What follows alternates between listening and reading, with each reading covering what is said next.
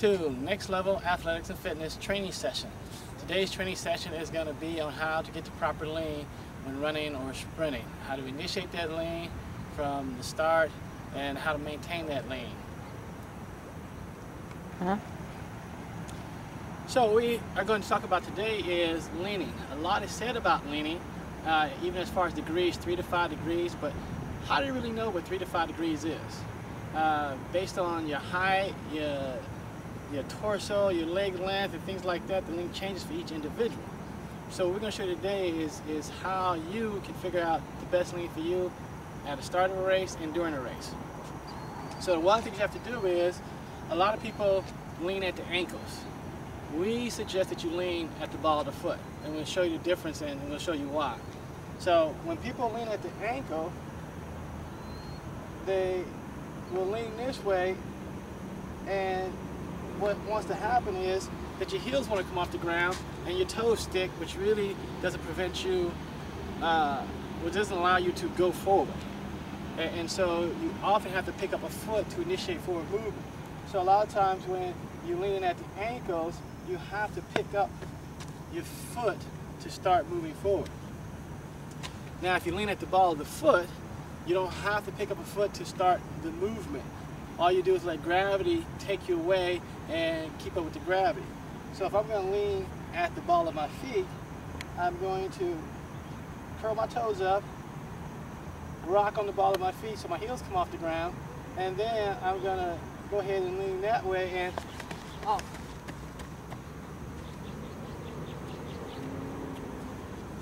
As long as I maintain that lean, I will keep moving forward, and run easy, using less energy, which will be more efficient, so I can actually go faster without using more energy.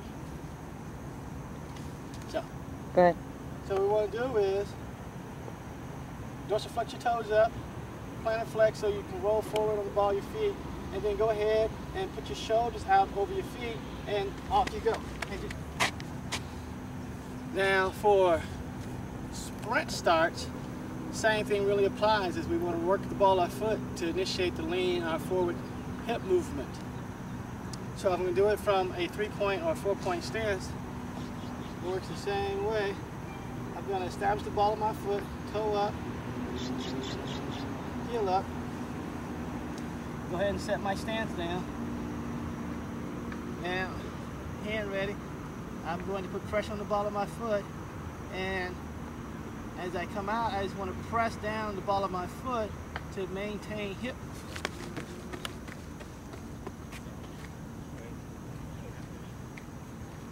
That allows me to get my hips going forward and maintain a nice lean versus popping up. A lot of people do this here, 3-point stance, no matter if your foot here or here, and the first thing they do is come out and stick pop up.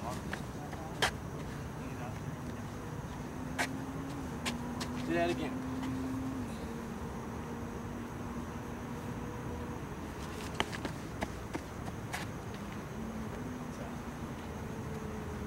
The difference between those two is, one allows my hips to go forward, the other allows my hips to stay in the same place, and I want my hips to go forward. So you always should work off the ball of your foot to help initiate your lean, which will get your hips going in the right direction. Now we're going to show you a drill that helps you work on leaning. We call it backwards forwards, where we're going to work on leaning to initiate a backwards run, and then we will reverse that lean to a forward lean to go to a forward run. And it goes like this. As always, I'm still going to dorsal flex my toes and plantar flex at the same time to establish the ball of my foot. Then I'm just going to lean backwards when I start, and then change. This doesn't work anymore. What?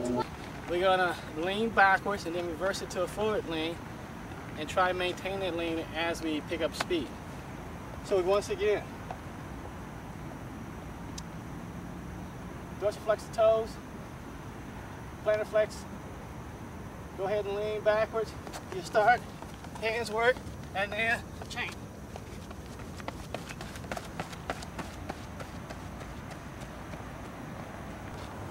What you want to make sure of is that you do not bend while trying to lean.